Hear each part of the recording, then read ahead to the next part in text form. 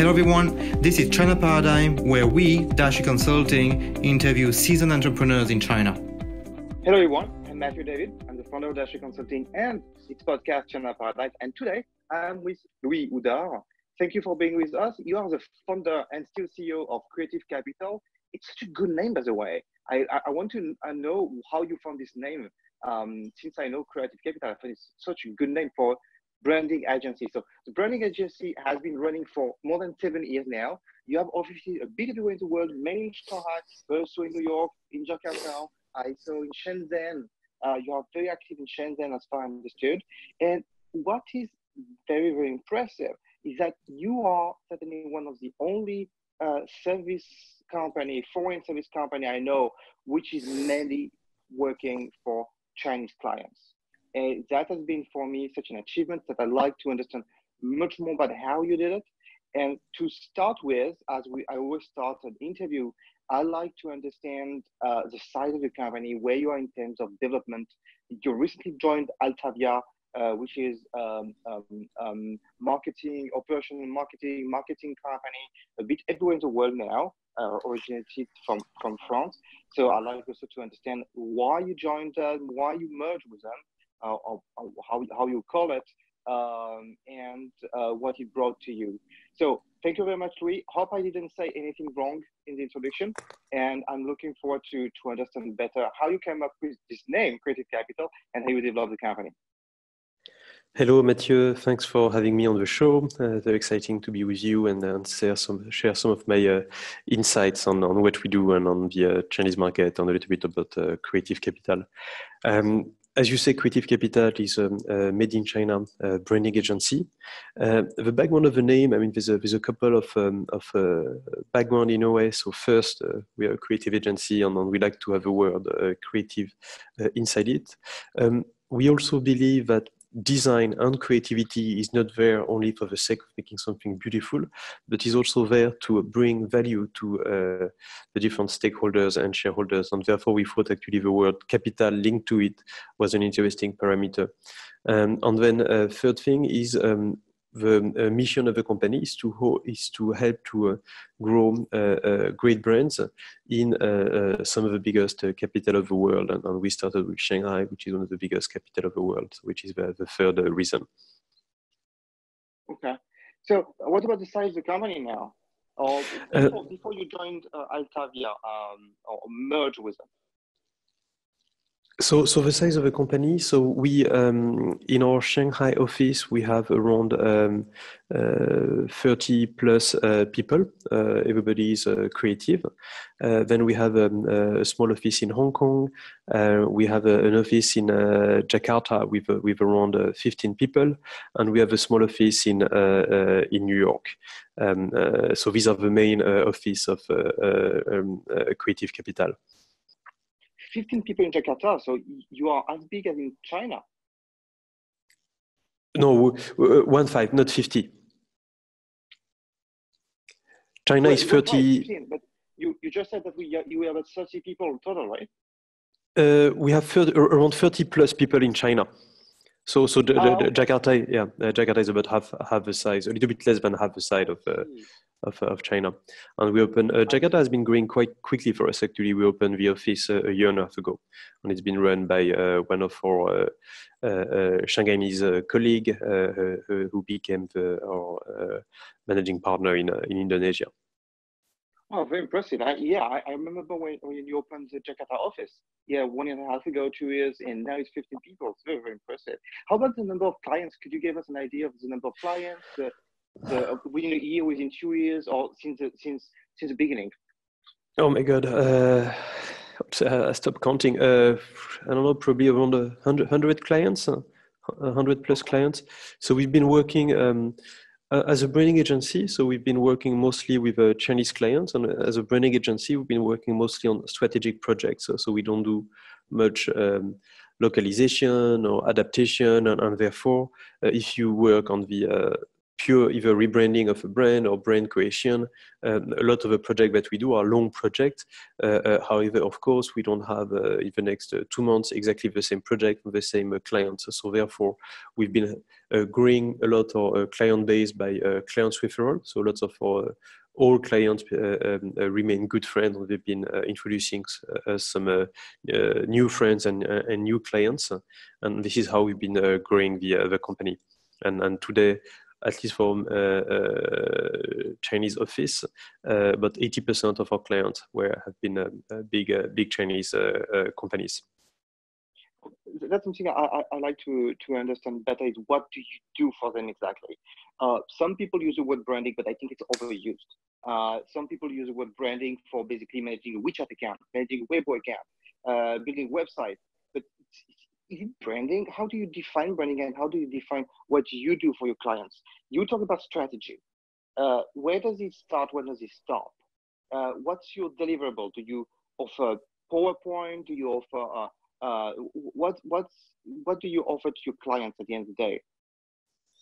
So our offer is very, very simple. So we have a free offer. The first offer that we give to our clients is brand creation, so creating a new brand from scratch. The second offer is a brand turnaround, or actually I should say company turnaround, trying to help companies to go from I have a logo, I have a famous logo to I'm selling a soul, an experience, a story to my consumers. And the third offer is helping beautiful foreign brands to localize their message to the Chinese audience. Number first and number two offer are actually quite specific to the Asian market or Chinese market, in the sense that in the brand creation world, quite seldom in the Western world, the big groups of the world, the LVMH, the L'Oreal, will create brand from scratch. Therefore, very few branding agency actually in the Western world have the experience of creating brands from scratch. There's a lot of brands being created in the Western world, but usually they are created by a smart marketing director partnering up with, I don't know, a design freelance, and together slowly but surely they will craft and create a brand, and after 1 year they might open one corner or one little shop, and after 3 years a second shop. In China it's a very different scale and game, so therefore our clients will usually be very big industrial groups, maybe, I don't know, one of the biggest shoe manufacturer or one of the biggest lingerie manufacturer, and they have the production facility, they have supply chain and distribution channel and retail channel, but they might not have a brand, and therefore they will come to us and ask us to create from scratch a brand, from the brand story to the visual identity to the packaging to the shop design. So very 360 approach of a brand to deliver them a brand in a package, a brand as a tool that they can then deploy, and after 1 year open maybe 50 shop, after 2 years maybe 100 shop, and that's it. So this is with our first offer. The second offer is in a way very similar to this first offer. Is we help a lot of these very famous Chinese names to go from have a famous name to have a brand, and therefore retouching all the different touch points of a brand, whether it's visual identity, packaging design, shop design, usually working over three together to help the brand become a very expressive brand that consumers will feel and see and remember. For instance, if you take a brand like L'Occitane from Provence, you close your eyes and you can feel, breathe Provence, from the red tile to the key visual with I don't know, lavender or the French abbey. It's all these elements together that gives you a feeling of Provence. And this is this methodology that we've been adapting to our Chinese clients, helping them to have a 360 soul that customers can feel.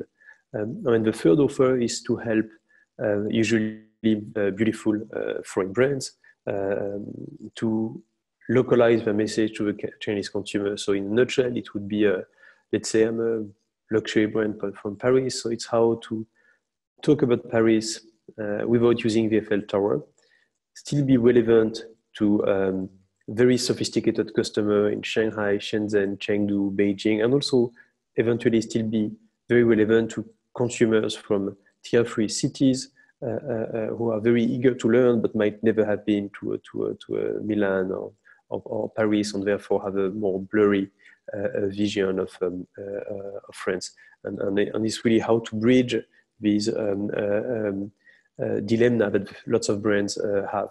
And so this is basically our offer. So which means that our main outputs are actually creative output, but very tangible output that brands can adapt immediately. So this is what we do at Creative Capital. So tangible output, is it that they will get logos, they will get the brand story, so they can copy paste on their website and talk about it? Is it the colors? Is it the wording? Is it all this you are going to offer them, and the way the salespeople are going to talk about it? It's going to be a little bit less on the wording, it's going to be more about like visual assets. So it's going to be indeed the logo, the packaging design, the shop design, all the things that consumer will see when they interact with a brand. You talked about Chinese companies, different scratch. You talked about the manufacturers, OEM. Could you give us some examples of brands you have, let's say, co-created with those OEM? I remember actually that when we talked together, you talked about some of them. Would you mind mentioning some of them? Sure. So I mean, we've plenty of them. We've got with Best Group. Best Group is a group from Zhengzhou. It's one of the biggest group in the optic. They have probably 8 or 9 brands, and we've been creating for them 3 brands. Actually 3 or 2, no, 2 brands. So we've been creating 2 brands, kind of a low end, kind of fast fashion glasses brand. We've been creating for them contact lens. Colored contact lens brand for very young 18 to 25 years old ladies, consumers, and we've been turning around 2 of their brands. So one in the more medical optic care, and the last one a bit more fashion glasses brand. So this is one typical type of project that we do. So we will, if they're a group and they have different brands, we work with them, not necessarily on the same brand that we've been working on, but on working on different brands of the group. We've been working with the group Good Baby, which is one of the biggest kidswear brand in China. They have a couple of thousand stores. We've been working with Good Baby, same for 2 or 3 different brands, helping either to create new brands for them or turning around some of the existing brands. We've been working with Eimer, which is the largest lingerie brand. So this is, our customers are very consumer driven. We don't work with electric cable, or we don't work with brands that can have an emotional effect to the customers. And therefore it's going to be fashion, cosmetic, food, everything links to lifestyle. We don't also to be product specialists. We don't want only to do kids wear or fashion or shoes. We believe that we can gain best practice from working with different industry. And the big chance that we have by having been in China doing this for the last 7 years is we really have a combination of first mover advantage combined with very interesting portfolio, which means that you want the biggest tea. If you are a tea brand, well, we've been working with some of the biggest Chinese tea brands in China. You want lingerie, we've been working with some of the biggest lingerie brands in China. We work cosmetic, well, we've been working with some of the biggest cosmetic brands in China, and so on. So as well on the biggest one, but also on the niche, fast and growing. So we kind of combine the stress or question mark that a client could have coming to us. So usually, thanks to our very diverse and rich portfolio, we can show them very interesting case, relevant to industry, relevant to. So on one side, we don't want to be product specialist. On the other side, we've been working with so many different type of projects that actually we gain a very, very deep knowledge on the Chinese market, on both different industries, but also different geography, because we have clients, I mean, from Wuishan in China to Chengdu and Zhengzhou and Shijiazhuang. We've been probably working with to Tianjin. I was in Tianjin last week. We've been probably working with 15, 20 different cities, probably more than that, 30 different cities in China. Okay, for people listening to us, Zhengzhou is the capital of Henan. It's not a small city, but it's not a city where many foreigners go. They may go to Shanghai or Beijing, or Shijiazhuang is the same, very, very, very close to Beijing. And it's a very, very industrial city. When you talk about Chinese clients, do you work with them on their branding within China, or there is always a perspective of being global, international, and that's why they pick you because you are international? I think as of today, most of Chinese brands' challenge is within China. Of course, we can see the Huawei, we can see the O+, we can see the OnePlus, we can see the Lenovo and a couple of some of these big Chinese clients, especially in the tech world going overseas. In the consumer world, if you're a good brand in China, there's actually usually enough growth for you as of today in China. So most of the issues for Chinese clients today is within the Chinese market. I mean, it doesn't mean that they are not interested in the Western market, but China market, usually, if you're a good brand, is offering these brands enough growth for today, which of course will be different if it's a brand from Luxembourg or Belgium. Which means that in China, with 300 stores, you can actually be a niche brand. Well, you mentioned a brand, Best Group, is it? Yes. Yeah. Could you tell us more about what you did for them, more specifically? What was the process of creating the brands? 2 brands you mentioned, as I understood. And could you tell us what it has become and also the size of the company? Because I feel many people who are listening to us may not know those Chinese companies. You mentioned several times they were very big companies that are not known in the West, most of them.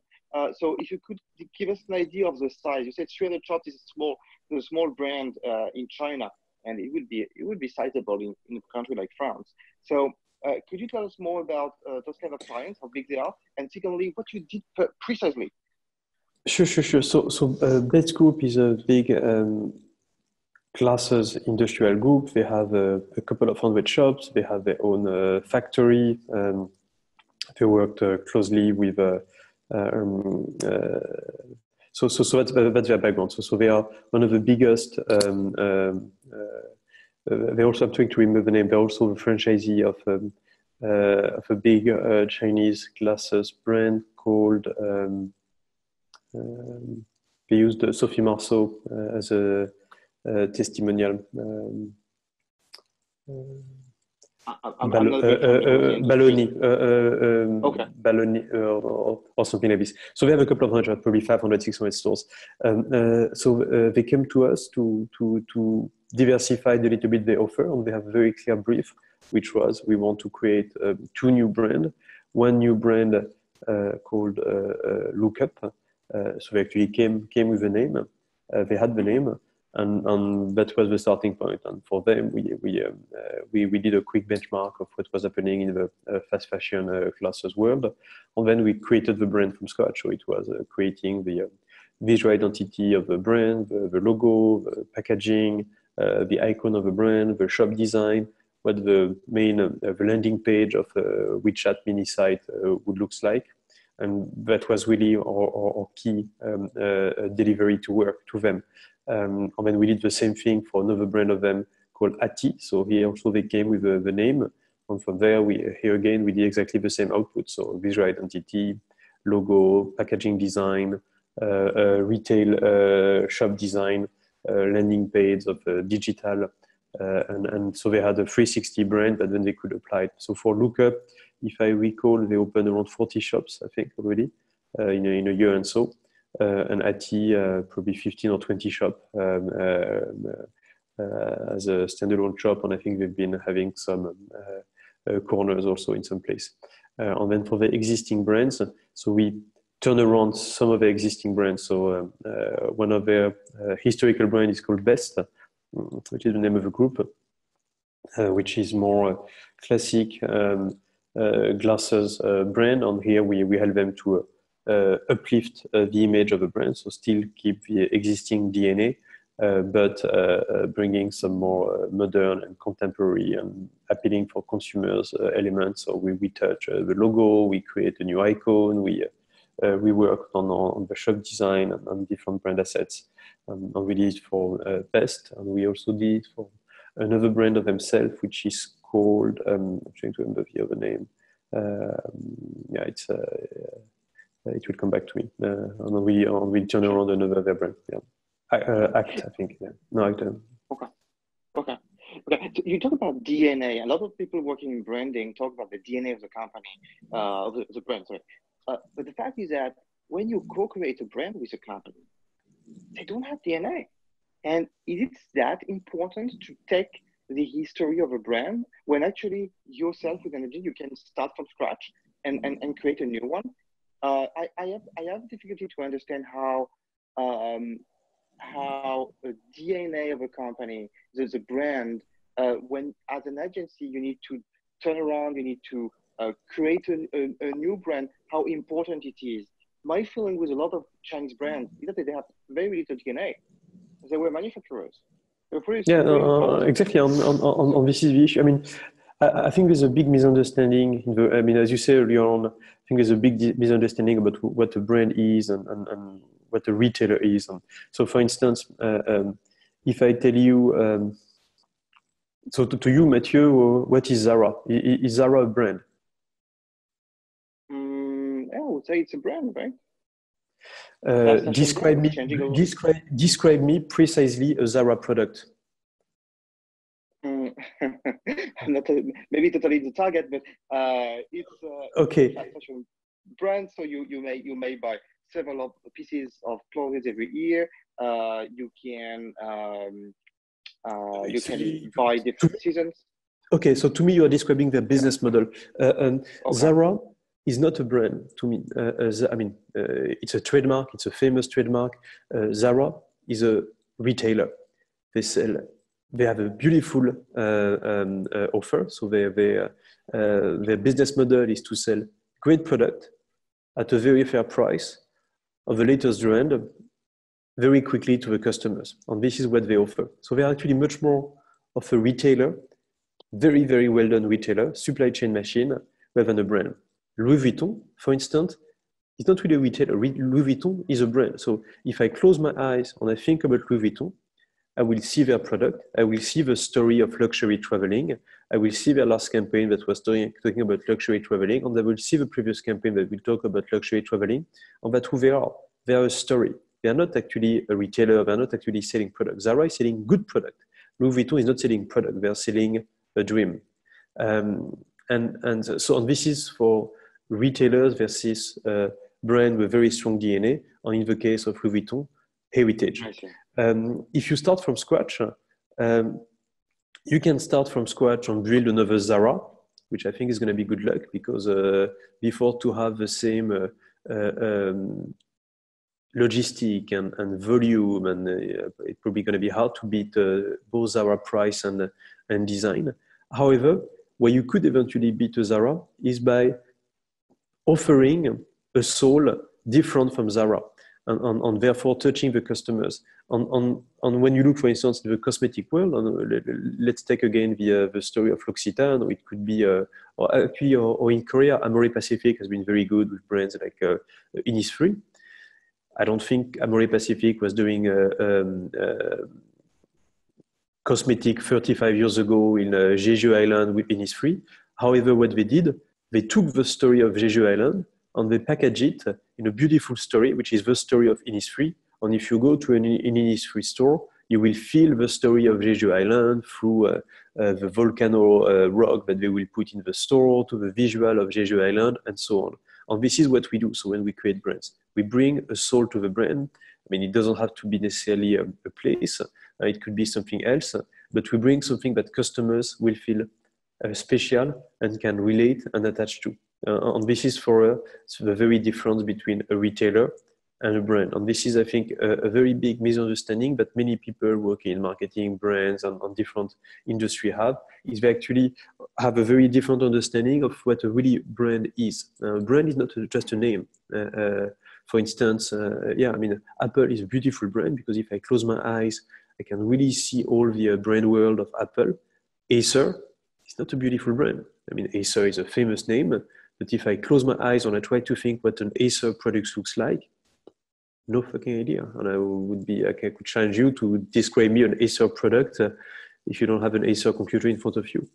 And this is where we are relevant. Okay, I got it. So let's say it's more about inspiration, isn't it? Inspiration and having an identity which is appealing. I mean, appealing to images, to imagination. Am I correct? Yes. Yeah, correct. Okay. Talking about OEM, Chinese OEM building brands, what are the major difficulties you find out? Do you have also to for instance, to help them to differentiate their products? Because when they begin to build a brand, I believe they are going to use similar products as what they produce for other brands. Do you have to even advise them on this? What are the challenges? I think it's a very good question. And here we have a little bit of, we do help them a little bit, but we go less deep. When it comes to product, and of course it depends of category. Let's take, for instance, the example of fashion. In fashion, if you are more in the kind of basic product, it's much more about how putting the elements together. Like, let's take the example of my white shirt or your white shirt. What brands are these white shirts? They could be Uniqlo, they could be Dior. What will make the difference is where you put it, where you sell it, and who wear it in a way. And how you put them together in a store with the merchandising together. So when you put products that don't go well at all together, of course, there is an issue. But when there's a certain harmony within the products and within the retail identity, then it starts to work. So this is where we will bring a friendly eye to a customer, making sure, of course, that all the products, the look and feel of the products are aligned with the DNA of a brand that we are working on, so we don't have too much of a patchwork when the store open. And here again, I think it's more a question about consistency and having products with integrate well with the brand, rather than having completely a breakthrough product. I mean, in the fashion world, most of the product that people buy is actually fairly basic. So you're saying that basically they could sell the same products, but the environment, the way they talk about it, the way they could sell, etc., making the difference.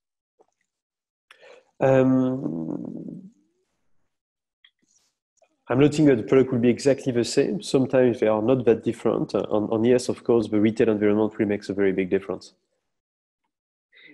I'd like to go back on the beginning of Creative Capital. I remember you had a previous experience as an entrepreneur. I was looking at your LinkedIn at the same time to make sure it is on your LinkedIn. Yeah, you founded Secret Garden, and I'd like to understand how you come up with Creative Capital. You are the only founder, right? I'm sorry? You are the only founder. Of which company? Creative Capital. Well, I was the original founder. I had some colleagues who've been with me since the beginning, and therefore are also co-founders. So like Tanguy in New York, who opened the office, is co-founder. Olivier, our COO, joined a couple of really months later, so therefore he's a co-founder. So we really grew the business together. Okay, but you were at the origin, right? You were the first. Yes, the first yes. one, and then people I was the joined first you, employee. Right? Yes. Okay. Yeah, Tanguy we joined at the same time, but yeah, pretty much, yeah. Okay. So, talking about the beginning of Creative Capital, what made you create Creative Capital? Is it because of the first experience as an entrepreneur, Secret Garden? Or, I think it's very linked for many reasons, and it's also probably what's been helping us to do things slightly different and to shape things differently. So Secret Garden was a retail experience, and what we managed to do around 10 years ago to build and develop small independent retail chain of flower shop was quite hard and quite new back in the time. And after Secret Garden, some previous friends and clients from Secret Garden came to me. One actually in particular came to us and asked us to reproduce what we did with Secret Garden to create a very strong brand with a strong concept, which we did for her. And very quickly she raised quite a lot of money and opened many stores. And it was really had a very powerful snowball effect for us. So I think that was the first factor.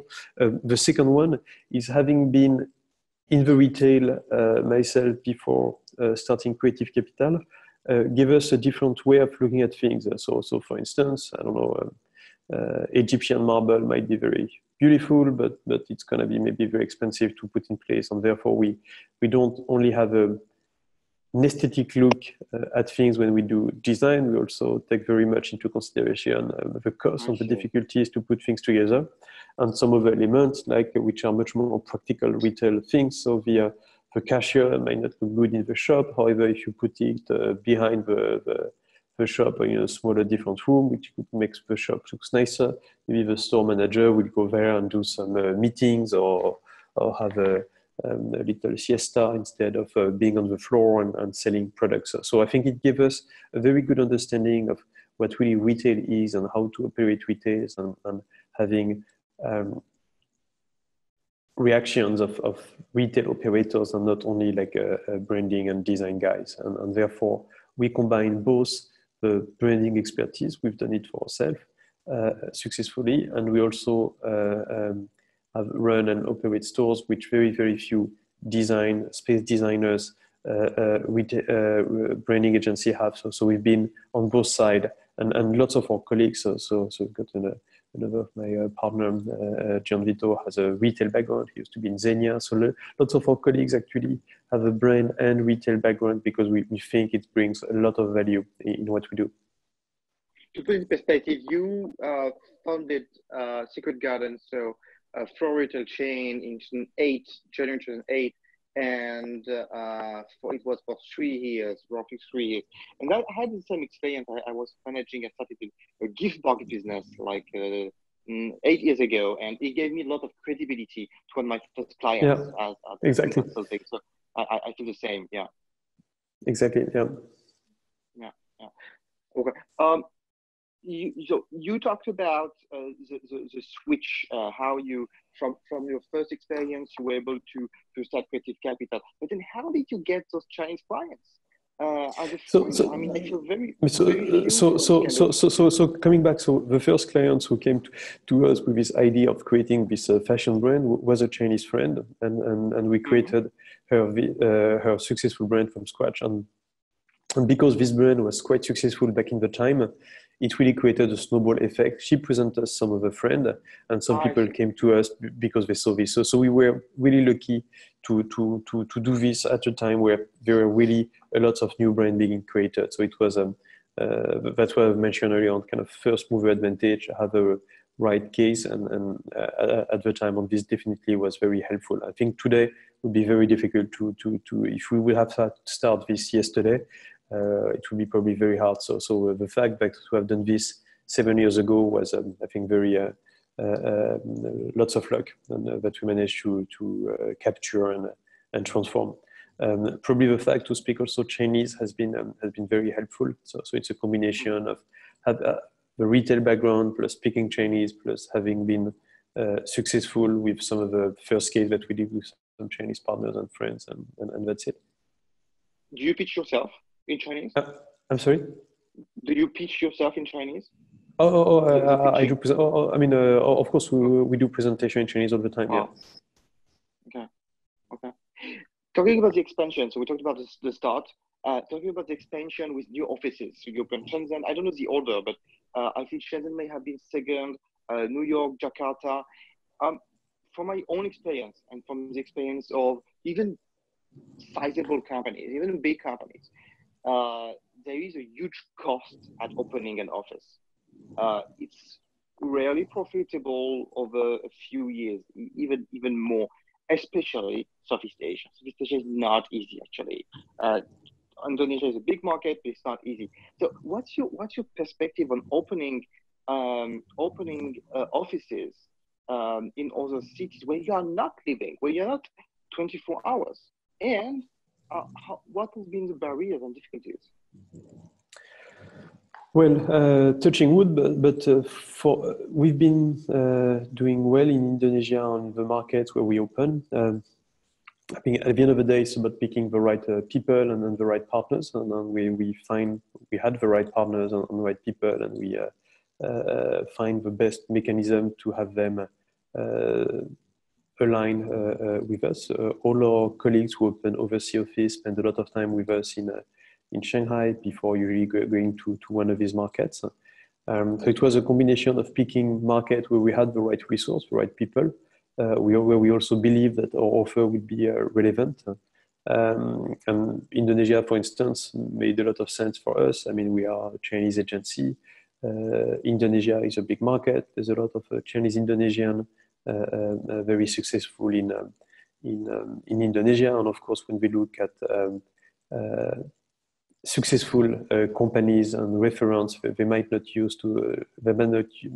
look to Singapore or Europe or the US, but actually very often looks at what's happening in China. So therefore, lots of the projects that we are doing in China were very relevant. A lot of the connections that we had in China, in Greater China, in Shanghai or Hong Kong, were also very relevant to our Jakarta office. So we could open a lot of key and contacts from China. And that's it. And I think this is how Jakarta has been growing, because our offer was really relevant to the local market, and we had the right. So you're offering services to companies, Indonesian companies, for their market, or it's of course. I mean, no. How many Indonesian brands can you name? Good question. But how many Indonesian brands is very up there. So Indonesia is an amazing country with actually great companies, very smart entrepreneur, beautiful products, and somehow there is a deficit of powerful brands. So what we do in Indonesia is therefore also very relevant. So we help a lot of these great Indonesian companies to uplift their offer. So therefore, a little bit like in China, most of actually not most, all the project that we do in Indonesia are related to Indonesian brands, either starting brands for them or turning around brand. And our China expertise is therefore very relevant to them. Okay. I feel that things went easy for you. Sorry? Like starting a business, I think things went easy for you. Starting a business, opening offices, and so on. No difficulty. Is it real? Well, I don't think it's been easy. Things been quite, fun, very exciting. So much work. Today is Monday, 8 o'clock. I'm in the office. I spend most of the time working. It's mostly work and dedication and focus and lots of work, but lots of fun also. Working with Chinese and Asian clients, the boundary between friendship and work is quite limited. So I spend most of my evening and weekend spending time with friends and often clients. So it's I don't know if it's been easy. It's been for sure a lot of work. It's been. You talked about referrals and people talking about you, introducing you to new clients and so on. Were you building this intentionally, or it just came this way? Did you have a process to get more connections, to get more introduction? Did you? No. Let's come back to friendship and friendly way. So we've got. China is an ecosystem. So if you are if you are, let's say, a big fashion player in Zhengzhou, most likely you will be a distributor, and most likely you will distribute, I don't know, 20 to 30 brands, and maybe you will have 500 shops, but as a franchisee, and maybe you also own a small brand. So if we are a friend of this distributor in Zhengzhou, his interest is us, and if one of the brands that he distributes is not performing well, his best interest is actually to introduce him to the owner of his brand, and that's actually a very virtuous thing for him and for the owner of his brand if projects and everything goes smoothly, and that's really how it's been working on us. On the other side, if you see an interesting brand that maybe he could distribute, he's also eager to get from us introduction, and therefore this introduction has been very friendly and based on mutual trust over years and years and working with them. So it's been really on a friendly base, actually. It's a sizable company now doing marketing, mostly in retail, and presenting in France, but also in Shanghai, in China, Beijing. Could you tell us more about what was the logic behind it? Of course. So I mean, it just in a way it ended up being a no-brainer for us. It ended up being a no-brainer for many reasons. First, people. So amazing synergies of people at the management level, at the skills level. So that was first, which I think something which was very, very important for us. So very complementary in terms of skills. Second, amazing complementarity in terms of offer. We are very concept driven, and we work with a lot of local brands on the concept. Altavia is a beautiful platform that can help on all the marketing activation for all the brands that we work with. So therefore, it made a lot of sense in terms of synergies of capabilities and offers.